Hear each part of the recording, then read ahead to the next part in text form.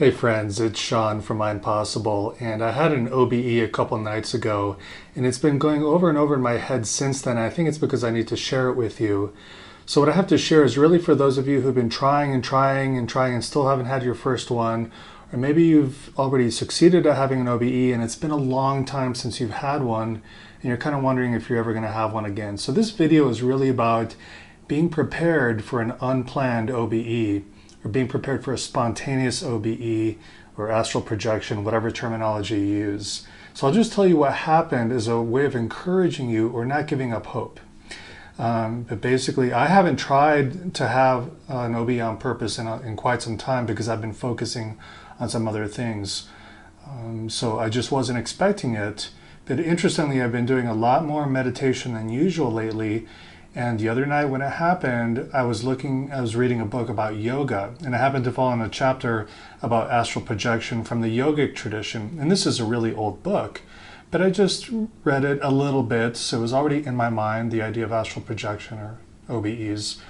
And even this book isn't as good as the modern day books about OBEs. I think we can all agree that what's being written today is way more effective for teaching you how to have them.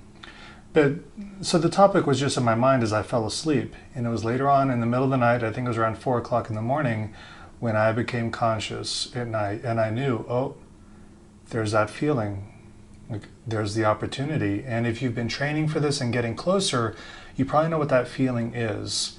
Maybe you've had the vibrational state, but you didn't get to separate all the way from your body, or maybe you've had some other indications. But I woke up and I was like, oh, I think this is one of those nights. And my meditation mat was right next to my bed because I do a lot of meditating before bed or in the middle of the night. And I already knew that one of the powerful techniques for achieving the out-of-body state is to get yourself in a position where your body can fall asleep slowly so that you can maintain awareness while you drift back to sleep, while your body drifts back to sleep, but you stay conscious. So I chose to lay down on my meditation mat because I knew that would be kind of uncomfortable. And the thing is, I laid there waiting for the vibrational state to come on while maintaining my awareness, and it was kind of too uncomfortable. It was more uncomfortable than I had planned, but I didn't give up. I knew that there was still time, that I was still in this window. So I got up and went to my living room and lay down on my couch, and I put myself on my back, which is really difficult for me to fall asleep in. So I was on my back on purpose. So as my body drifted off to sleep, my mind would stay awake, and I would do my technique. And that night I happened to remember some of the movement-based techniques that I've practiced in the past that were quite successful. So just imagining the sensation of motion as my physical body drifted off. And a familiar sensation came up, and there was this whooshing, pulsing sound at the base of my skull, this whoo, whoo, whoo, and I could hear it. And I just tried to relax with it, and nothing would happen. It would start fading out. And usually at that point I would give up. But this time I was like, no, I'm going to bring it back. So I exerted a little bit of intention, a little bit of effort to bring back that pulsing sound, which for me is one of those separation signals. I don't think you read it in a lot of books, but it's definitely a separation signal, or part of the vibrational state in my experience. So I stuck with it. I thought, this is a rare opportunity, so let's see what I can make happen. I didn't just give up, and I relaxed more. I intended for the whooshing sound, and it came back stronger and stronger. And then I knew the next step was to direct my attention somewhere else in the room and want to be there. So as my body drifted and the whooshing sound came back, I knew the next step is focus somewhere else, and I did. And it didn't work immediately, but I kept trying, and the whooshing started to fade out, but then I strengthened my intention to focus somewhere else in the room, and then that sense of separation happened, and I happened to stay local. Sometimes when I project, suddenly I'm in another environment. I think some of you know what I'm talking about.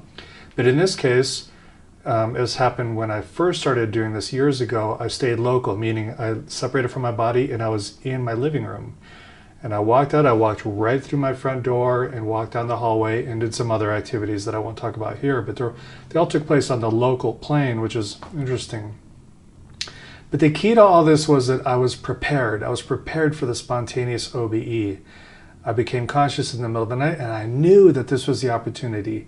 And I already knew from practice, Go find a place to lay down where you won't fall asleep too easily. Don't stay in bed because you'll black out in bed. And if the first place doesn't work, go find some other place. Relax, let the body fall asleep on its own while you hold your attention to something, and just pay attention to those separation signals, but then change your attention to somewhere else, somewhere different from where your physical body is. So that will take your mind away, or your astral body away from the physical. So this is really just encouragement that if you haven't succeeded yet, just stick with it. And if you need to take a break for a few weeks or months or even years, you can.